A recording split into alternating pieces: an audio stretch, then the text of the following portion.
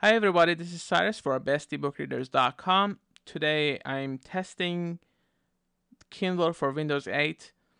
Now we've been covering a lot of stuff on Kindle and the Kindle Free Time, and even we reviewed 8 Kindle for Windows 8 a few weeks ago. What we didn't do was cover everything that the app has to offer, so I'm hoping to cover a lot of material today as far as what this app is capable of.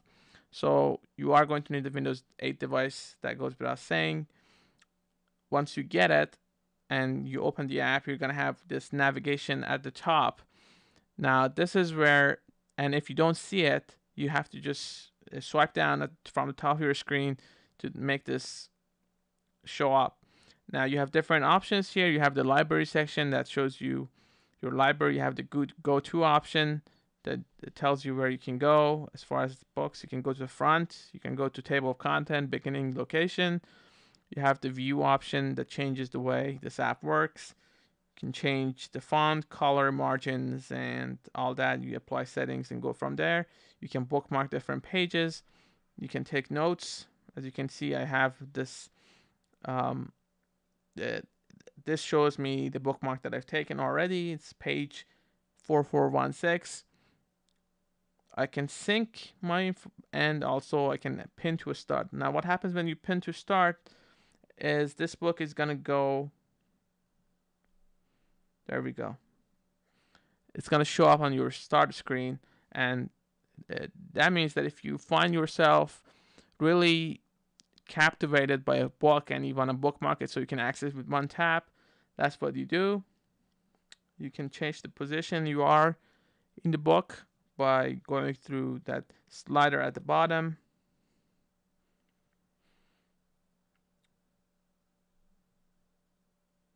You go to your library, it shows you what you have in the cloud, what you have on your device. Now I have these on my device, and if I wanna, let's say, remove that, I can do that. You have to tap, slightly drop, and let go, and then you can open the book. You can remove the book or unpin the book if you like. So let's go and open this book.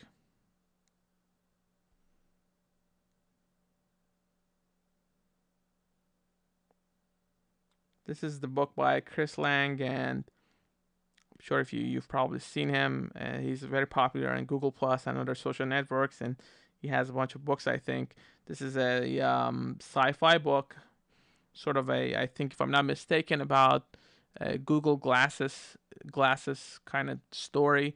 I haven't read the whole book, so I can't tell you what the story is about. But let's say I wanna bookmark this page.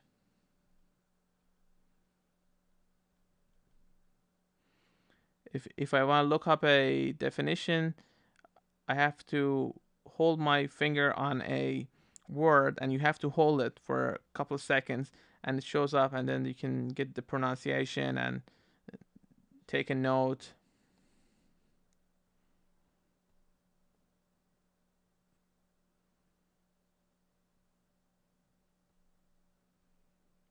And now if I go to my notes, it has the title that I gave it.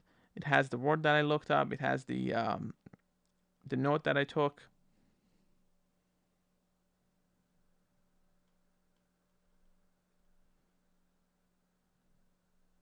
And the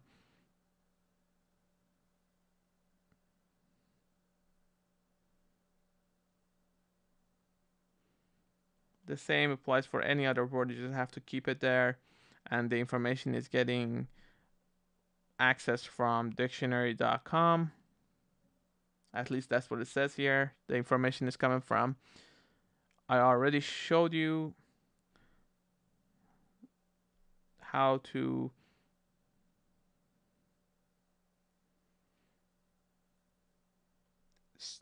I actually haven't showed you how to search your Kindle library. So this is important. You go to the right side of your screen, you drag your finger towards the center, you're gonna see the search bar, the charm bar as they say. the charms bar, and actually I like to say it's a search bar because I prefer that way. You say search, and you have to choose the app that you wanna search for. Let's search through. You choose Kindle, and then let's say I wanna search for marketing.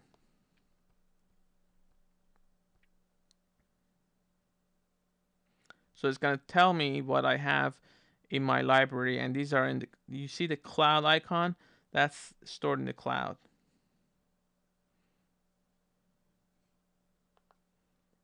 So now if I go again to my Kindle app,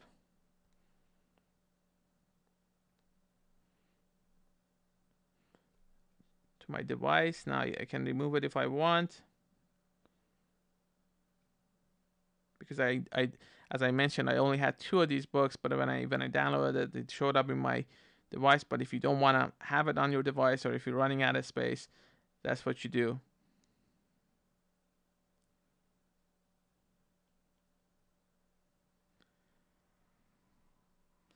Just like any other app, you can just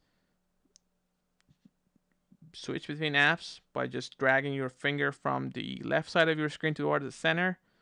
Now, if you just want to have a split view, you drag to the left and then go back to the right, and you're gonna see all the open windows. I have Frida open. I have Store, Desktop, and Internet Explorer. Also, there's a Start page.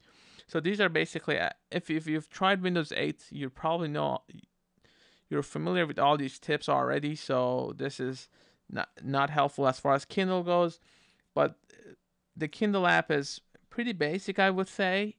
At the same time, it does the job. You get a lot of customization features. You get to sync your information. You get the notes feature, which is very important if you want to keep track of things. You get the bookmarks.